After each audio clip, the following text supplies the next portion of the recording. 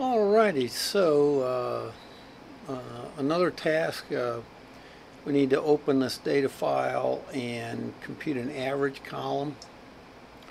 This shows us how to do it. Well, I'll go ahead and do that. Let's see, so where do I need to go? Oh, I need to go here, open this, open with system handler. And there we go. There it is. And now, so I want to put in this column average. And as it says, it's just the command average.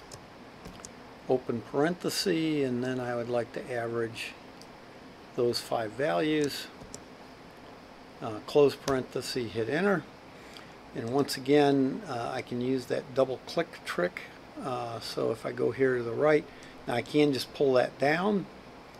I could use copy and paste of some kind, but the easiest thing, since I just want to go down to the end of this column, I'll double click and it just fills it in automatically there. So there I have my average for each of the different observations, the 27 observations, and there we go. That was a quick video.